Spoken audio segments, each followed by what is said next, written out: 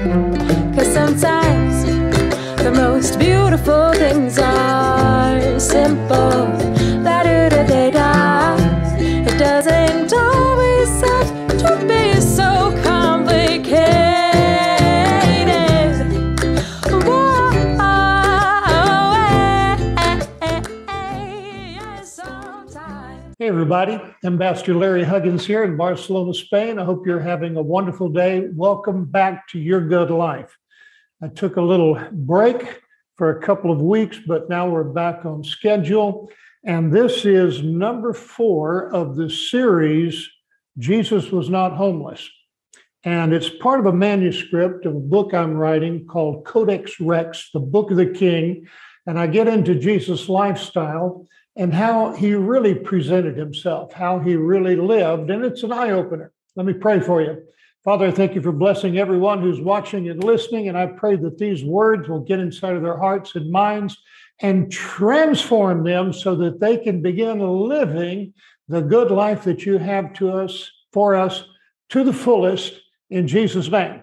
Right, Jesus said, I've come that you might have life and that you might have it super abundantly.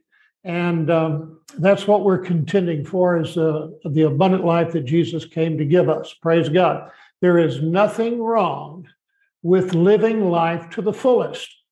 That's what it's all about. We're not supposed to be miserable. You know, the old song says, into each life some rain must fall. But we don't have to have raining all the time and singing the blues all the time. Well, enough of that. Let's get into our episode. Jesus Was Not Homeless, Part 4. And I want to read Luke 5:29 to you. And Levi, I'll talk about him in just a second, made him, Jesus, a great feast in his own house. And there was a great company of publicans and others that sat down with them. Levi made a great feast, made him a great feast, made whom a great feast, made Jesus a great feast. You remember Jesus saw Levi sitting at meat, and I'll talk about that in just a moment. And he said, follow me. And then after that call, Levi made Jesus a great feast. Now, I'm aware that a lot of sources say that Levi put on this great feast for Jesus in his house. But a closer reading will prove that it wasn't Levi's house where the meal was. Yes, Levi sponsored the feast. He paid for the feast. And, he associated himself with the feast as the host, but he did it in Jesus' house. And I can make that plain. I have a lot of scripture to back this up. But before we talk more about Levi, let's talk about this word company. There was a great company of publicans and others. Praise God. This happened to Jesus a lot. He would have big feasts. This is a Jesus type of feast, and there was a great company. The word company in the Greek means a multitude. A multitude, that's a big number of people. That's not just like, a half a dozen people or a dozen people. It's a multitude. A multitude's a crowd that's hard to put a number on.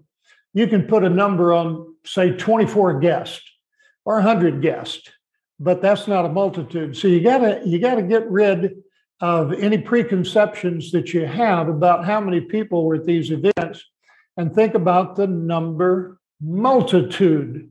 But it didn't just say multitude, it said a great multitude. So that's a superlative. So this was a really, really big crowd of people. And I don't think Levi had a place large enough to have a great crowd of people. And let me tell you about Levi. He was a tax collector.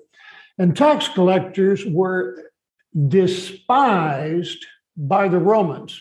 Romans didn't appreciate the tax collectors. They were cheats and sneaks, and they did a lot of dishonest things to pad their pockets. And of course, the Jews hated the tax collectors. Let me turn off my timer there. The Jews hated the tax collectors because they were working with the Romans to exact taxes out of the Jews and give them to the Romans. So it's obvious that Levi did not have a lot of friends. He was in this thing for the money. Why would he build a big house that he didn't need, that had this room for all these guests? if he didn't have any friends. It's very unlikely he had no friends. These tax collectors were hated and despised. But Jesus, on the other hand, had a house that accommodated a great number of people. Now, let me talk to you about Levi's motivation. First of all, it says, Jesus saw a publican named Levi sitting at receipt of custom, and he said to him, follow me, and he left all and rose up and followed him. Okay, who followed whom? Did Jesus follow Levi to his house where Levi made him a feast in his name? Or did Levi follow Jesus? Well, Jesus said, you follow me. So this is the direction this thing is going, is Levi is following Jesus. Where did Jesus lead him? To his house. And what did Levi do? He put on a big feast for Jesus. He reached in his bag and he pulled out the money and he paid for the big feast. And he was pretty smart in doing this. The Levites were opportunists. They were in it for the money. They weren't in it for the popularity. They were considered the rankest type of sinner. And he saw the crowds that Jesus was gathering and the people who were so loyal to Jesus, and they were all talking about this new kingdom that was coming. And everyone expected Jesus to be enthroned as the king of Israel, a greater kingdom than Solomon, and to drive or push the Romans out, to overthrow Roman rule. So when Levi is hearing about this, he's thinking, oh my God, this is the end of the gravy train here. The Romans are going to be out and the kingdom is going to be in. I'm going to switch sides.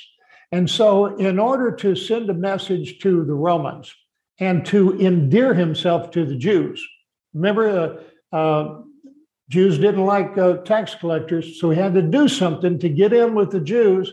They all loved Jesus. They were all expecting this kingdom to come. Everybody was vying for a position in the new kingdom. And Levi said, okay, this is my opportunity. So he put on this banquet. He sponsored this banquet, and he sent a message to the Romans that he was departing from their employment. And he was sending a message to the Jews, to the kingdom people, I'm now a part of you. And where would be a better place to make such a statement? In Levi's own house, or in this big, wonderful house that Jesus had that people congregated at all the time? Yeah, he sent a stronger message by doing it at Jesus' house. And listen, Jesus had the place to accommodate such a group. If you have not been listening to these messages, go back and listen to them. They're posted up on YouTube, on the Z Church channel on YouTube. And also, you can go to our blog, to our website, and read these as a blog. This is a printout of my blog right here. And you can go to the website and read it online, or do what I do and print it out. And I would appreciate, after you've read or listened, to give me some comments. And you can challenge what I'm saying. Or one fellow from Texas just wrote me and he gave me 3 good ideas to think about.